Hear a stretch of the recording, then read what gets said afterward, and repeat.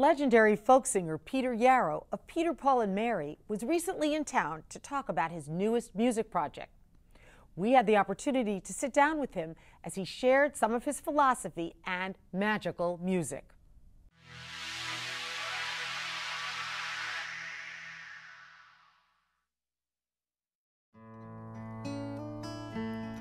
Tell me why you're crying, my son. I know you're frightened like everyone.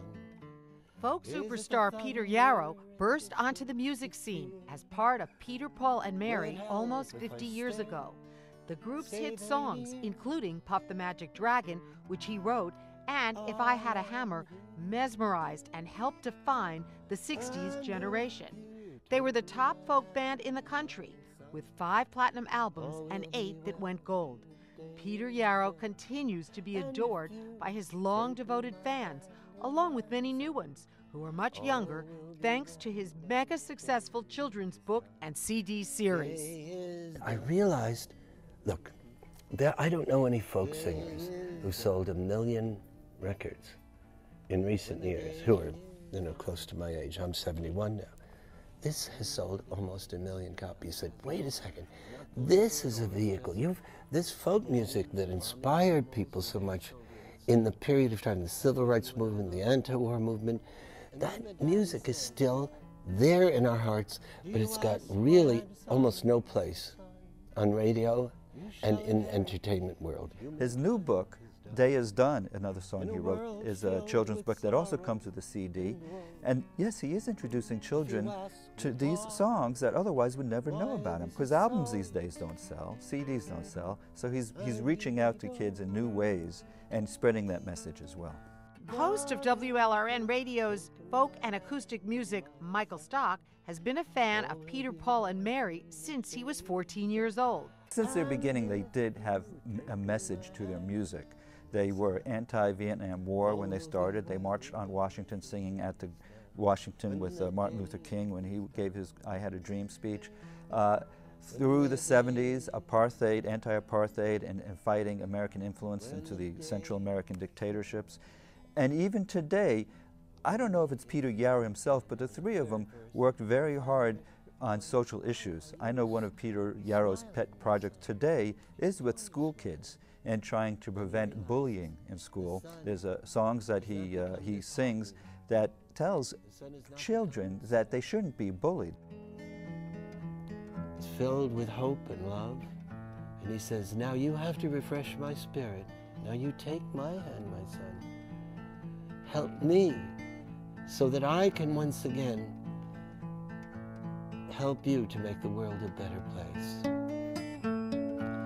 Tell me why you're smiling, my son. Is there... Well, it started 10 years ago by this song that I'll play a little bit for you. Not the whole thing, but a bit of it. I heard this song, and my daughter heard it at the Kerrville, Texas Folk Festival.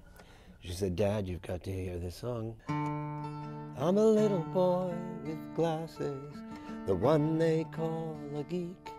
A little girl who never smiles, 'cause I got braces on my teeth. And I know how it feels to cry myself to sleep. Kids begin to talk about how it is that they are injured by ridicule and bullying and teasing and put-downs. We've had kids 11 years old that have taken their own lives recently because of bullying. Peter Yarrow's ever-popular songs have evolved with his new books and CDs that are a hit with the children. I don't feel any older. I mean, physically I'm in good shape, so what is it? I feel useful. I feel I can make a contribution. If we just understand, what do people want? Do they really want 20,000 square foot homes and hugely expensive cars? No, they want respect and love. I think they realize that with the music there comes a responsibility, and they were given a blessing to reach all these millions of people. And even though they sound pretty, and even though folk musicians, staunch folk musicians might be upset about their packaging and their popularity. I don't think they take advantage of that. Peter Yarrow has been very conscious to put together events and fundraisers and bring to awareness a lot of the social issues of the day. In the end of the Puff the Magic Dragon book, if you look at the last 2 pages, you see a girl. What's a girl doing in this? There's no girl in Puff. And then you look to the last page, and there's Jackie Paper grown up, and he's given Honolly and Puff to his daughter. And then you turn the page, and there's the CD, and you say, oh, Peter is turning over his legacy to his daughter. So we're happy that Puff the Magic Dragon is no longer lonely, you see.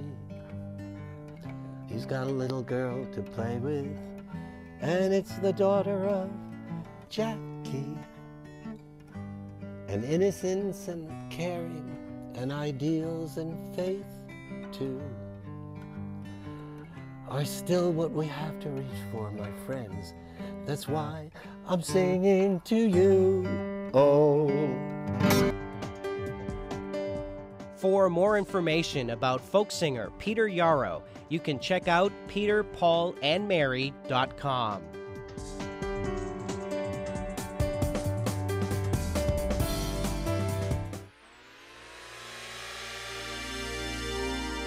The preceding program was a production of WLRN Public Television.